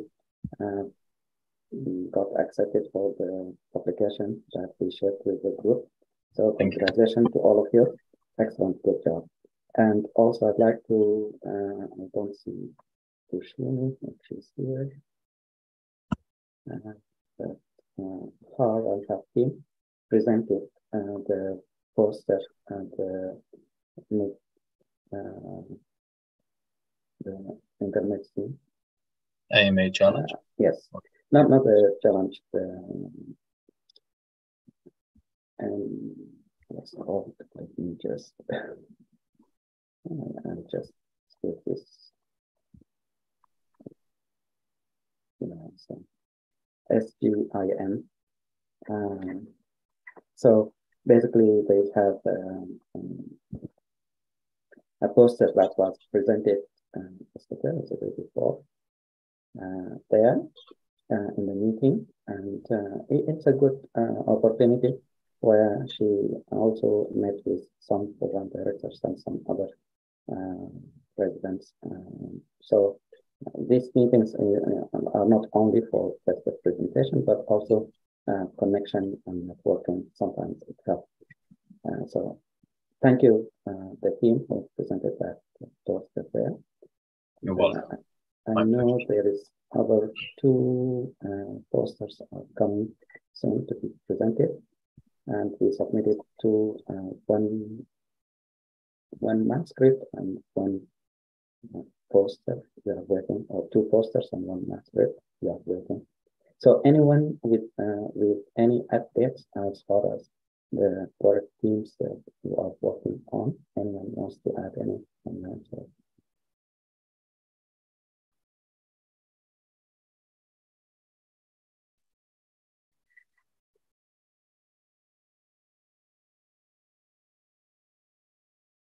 Akila is not here. No, I'm here, Dr. Naod. Oh, you are here. Sorry, Okay, I joined late. Oh, yeah. sure. No, go ahead. So someone mentioned in the chat that you are not here. So. Yeah, I just joined. Oh, sure, yeah. So Akila and Haftin submitted the manuscript for the paper 2 days ago, I think. Yeah. Yesterday, we finally submitted our manuscript. So I wanted to let you know about that today. Yeah, I submitted it to Emerging Infectious Diseases Journal. So just waiting for the acceptance. Maybe it would take 2 weeks. Yeah, sometimes it takes longer. So 2 to 4 weeks, we expect a response. So hopefully they will review it faster and we'll hear sooner from them. Yeah. That's good. In case they want to make us do any changes and all that, re-edit it, or any suggestions from their editors. Yeah, sometimes the reviewer will mention we want you to change this or this reference or make certain, let's say, table or some, and then they will comment and we will review their comments and make the changes that are required and resubmit it again, and hopefully they will accept it. Yeah. Sometimes it goes straightforward. Sometimes no major changes, minor edits might be there. Mm-hmm. So on this note, I want to thank everybody of my team and especially Dr. Nader to put in your time. I know how busy you are, but in spite of that, you would always respond to my text. Like I keep mailing you in odd times, but in spite of that, you help me a lot. So I want to thank each and every member of my teammate and you. Thank you so much for making this happen. Thank you. And again, thanks every team member who work on that project, and also those who are working on other projects as well. So it's my pleasure to help you guys, and we'll work as a team. And by the way, it helps you when let's say Akila, now you have an interview, they will ask you some questions. So one of the questions you may allude or may elaborate on this project. So you will say, let's say they ask about strength. So you will say one of my strengths or skills, and a team leader or a team player. So you will mention that, oh, by the way, we have this project where we work on developing this manuscript and I helped submitting it and so forth. So I was a leader for the team, something like that. Yeah. That's an example. Mm-hmm. Yeah, teamwork, team player, and leadership qualities like, leading a team. Yeah, makes sense. Sure. And Mohammed, Miqdad, you can mention about the presentation. So you can say, I have good presentation skills. And by the way, we developed or we found this about 4-point presentation, but also there is some other software like Prezi where you present. Yeah. So there's something. Yeah. Yeah. Apart from the weekly presentations that we do, the webinar that we hosted, I think I can also use that as an example. I mean, all the teammates who have participated in the webinar. Yeah. Sounds good. So anything you did, Akila or Mohammed or any of the other teams as a team member or as a team leader or project leader, you can mention them as just injected it somewhere in your answers. And again, you put some information so that they can ask you more. So most likely they will ask you, tell me more about the, let's say, Akila, the webinar how did you do that? So it was, we collected this information, we included important topic, we contact the cardiologist and so forth. So it just elaborate a little bit. Excellent. Thank you so much. Thank you so much, Dr. Nader. Thank you. Anybody else wants to add comments or updates or questions?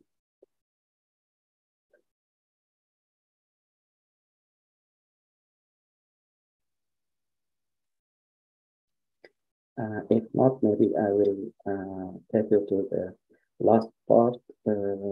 So let me share the screen with you.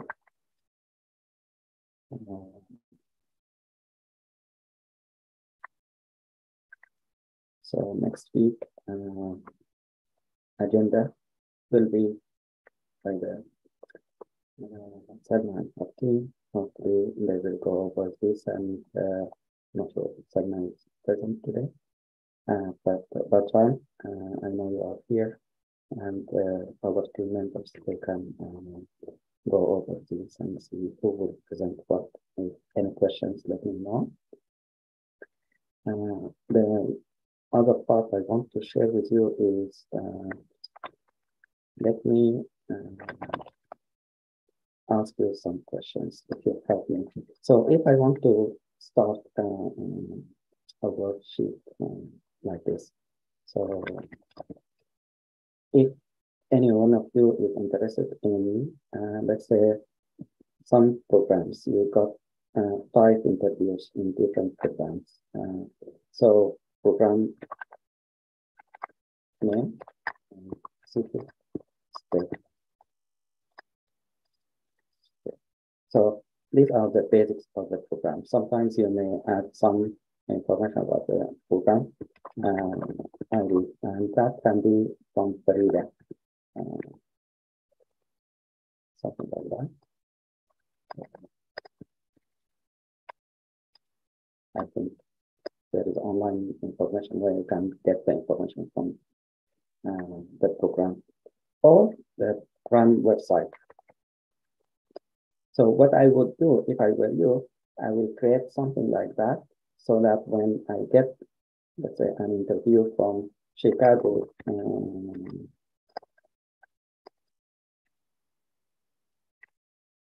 anyways, Chicago, nice spelling, Illinois. So I get an interview from one program in Chicago. Let's say it's UNC, internal medicine. They have invited me for an interview. So I will go to their website, and then I will get information from that website so that I can be prepared. So here where you will add whatever interesting information that you found in that program. So maybe it's a small program, it's academic, and it has fellowships within the program. So most of the residents there, they will join some fellowship within the same institution. So these are the positive points that we want to collect from that program. How about the drawback or the negative? So maybe you don't like the weather in Chicago, so maybe you want to be on the south, or no family or friends in the area. Maybe not good schools. Something, whatever you think doesn't meet your expectation. But again, you want to list the positive of that program and the negative of that program. And you can put a score out of 5, for example. You want to say, if this program is good for me, where in my list I will say this is, maybe it's 4 out of 5, something like that. So when you have more programs, you add them here. And then, for example,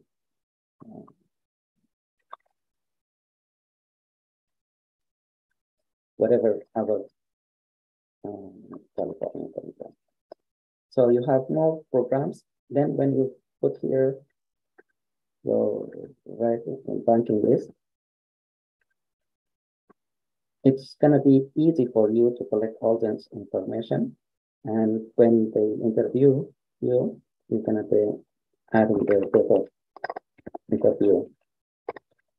So I will say this. So you will have some idea of the date of the interview. So you collect the information about the program, and then maybe you can add these questions. So question number 1, board passing, for example. And then question number 2,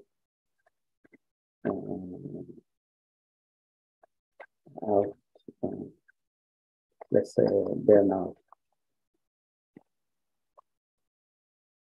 What are the strategies that they use for prevention of burnout, for example? Whatever things that you didn't find in their website. So you can add a couple of questions, 2, 3, 4 questions. So when you are ready for the interview, at least all this information in one place. And when you've done with all the interviews, you will come to the score, and then you can say, oh, I want to rank this one is number 1 for me. And then I'll go to Chicago, number 2. I'll go to whatever, New York, number 3. So if you have a spreadsheet like this or Google Sheet, it's going to be easier for you to put all the information in one place, if that makes sense, guys. It's just a way of organization of the information and make it easy for you by the time when you are ready for the matching and sending the list, ranking list. Any questions?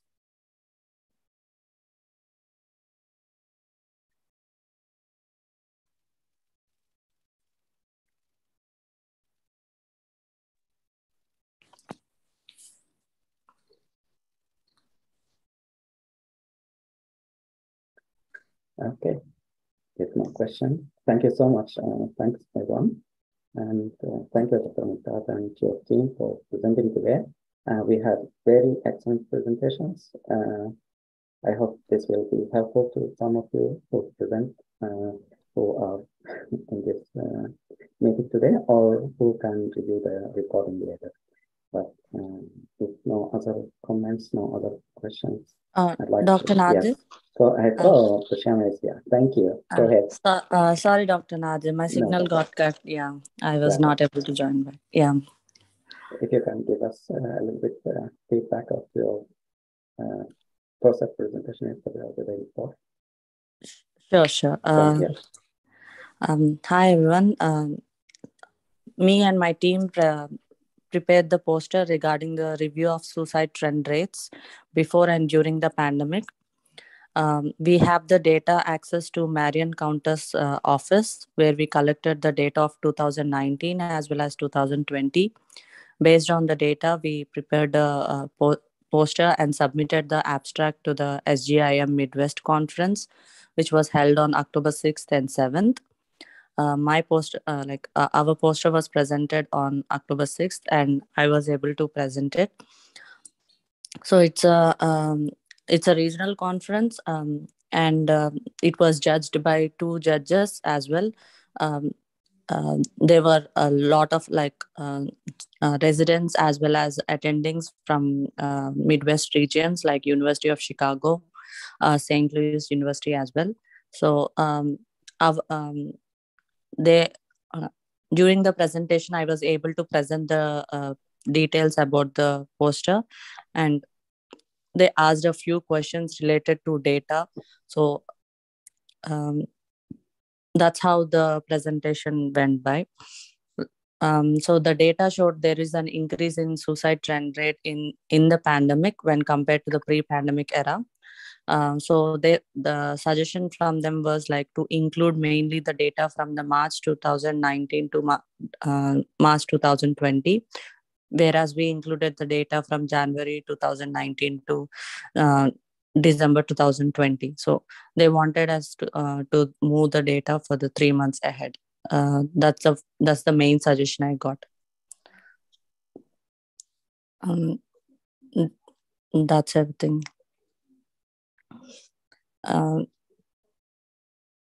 Thank you. Thank you so much, and congratulations again to you and your team and your team. I think it's you work hard, all of you guys, and you did the best. So that's a good thing. So I think the next step, if you want to get advice, advertise for yourself. So use any platform, Twitter, LinkedIn, Facebook, or whatever. You can add your photo, anything about that conference and your poster and your team. And I think there's an annual conference coming in May 2023, Doctor. So there were there's a submission timeline up to December. It will be opening in October, I guess. So that's the annual conference. This is a regional conference. Yeah. Excellent. Sorry, go ahead. No, that's it. So again, thank you for sharing this information, because for other fellows who are interested, if you have ideas or if you have project going on, so as Regina mentioned, they have another meeting, the annual meeting, so we can submit different abstract or more projects to that meeting. Yeah. It's like we can submit more than one abstract, I guess. There's a written, and that will be, since this is a regional conference, it will not be published, but that the coming one is an annual conference that will be published in the Society of General Internal Medicine, Journal of Internal Medicine. Sure. And sometimes what we do is, even this poster that is presented, we can look at the information because it's been some time since we collected the information. So if we look at the same information again, Abuzar can help us with that. So we'll have more data, and we can compare 2 years before and 2 years after, and then we can say, oh, by the way, we looked at this, and we can answer the question that they mentioned during the conference. But we have more data, and we can present it differently for the next. So if you are interested, or someone else interested, to carry on, and that sure, Doctor. I was thinking too, so that like as you suggested, if we collect the 2 years previous data and as well as 2 years later data, we can also show the impact of COVID very specifically. Like if there is a definite increase in especially the pandemic era, that can show this is because of the COVID. Yes. And I think I discussed this with Abuzar in the past, and I think the time limit was because you have to submit it for the regional. But now I think you have more time if you can collect the information and look at the data. Good. Okay, Doctor. I'll talk with Dr. Abuzar, and as well as I'll update you on it. Sounds good. Thank you. Thank you. I appreciate it. Anyone else wants to update us or join, share some of the information? If you don't have any project you are not involved in, please shoot me an email. I know a couple of you send me emails. If you can just send me more additional email just to remind me. I don't want to forget some of the projects that we are working on. I think some of you collected some data, so we need to work on this so that we can present it to some of the conferences or some of the meetings coming soon. So if you have questions, if you have anything you need to share, shoot me an email. I'll be happy to address this with you guys. But all in all, I think you are doing great. I wish you all the best and good luck. And have a wonderful day or wonderful night, wherever you are. Thank you. See you next week. Assalamu alaikum. Assalamu alaikum. Thank you, Dr. Nader. Thank you, Dr. Nader. Thank you very much, Dr. Nader and everyone. Thank you. Thank you, Dr. Nader. Dr. Nader. Thank you. Thank you, Dr. Nader. Thank you, Dr. Nader. Thank you, everyone. Thank you, Dr. Nader. Alaikum salam wa rahmatullah. Thank you. Thanks. Thank you, Dr. Nader. Thank you so much, Dr. Gassim.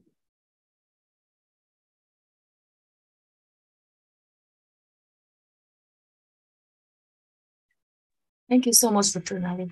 Oh, thank you, sir. Alaikum salam. Alaikum salam wa rahmatullah.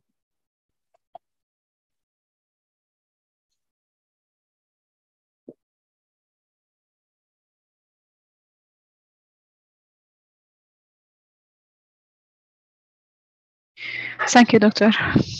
Thank you very much, Dr. Anna.